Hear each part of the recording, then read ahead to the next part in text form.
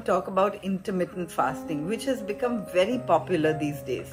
So what is intermittent fasting? It means not eating for 16 hours and eating only during the remaining 8 hours.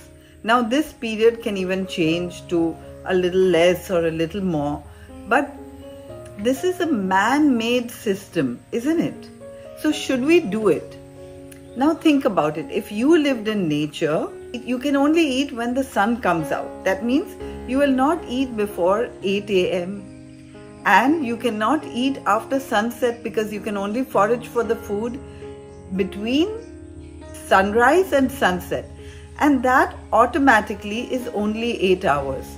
So the other 16 hours we can't eat. And this is really important because our body undergoes 3 cycles. A cycle of ingestion, a cycle of digestion, and a cycle of elimination. And ideally, we should not merge them.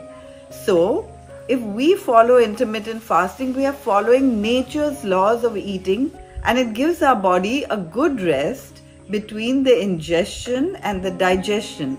During the rest time, our body can heal. So it's always good to give a good time for rest if you want to heal fast. You know, we actually do fasting in order to heal.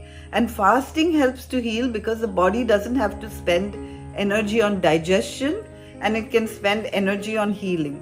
Imagine if you did this every day, eating only between 8 hours, giving your body a rest the other time and allowing it to heal. So if you've been eating and nibbling all day long, try intermittent fasting. It's easier than you think.